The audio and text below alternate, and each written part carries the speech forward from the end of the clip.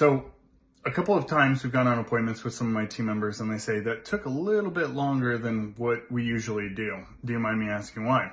And there's always been one direct correlation between it taking longer or going a little bit quicker. One of the main denominators of that is age, right? So if I have an older client, I'm going to speak slower. I'm going to be way more detailed with them, and I'm not going to rush through things. I want to make sure that they feel comfortable with what we're doing for them.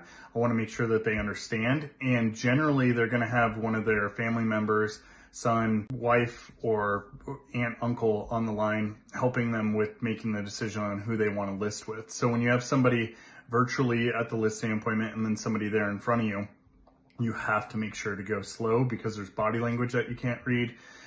There's questions that aren't going to be asked or because they can't interrupt you with their thoughts right away. So you want to make sure to go slowly with that process. And especially with an older client, you have to make sure that you're being as detailed and thorough with them as possible. And if you rush through it, they're going to feel like you're hiding something. So you never want to make sure that you're never ever rushing through a listing appointment with an older person or when doing a virtual listing appointment. Hopefully that helps. Have a great day.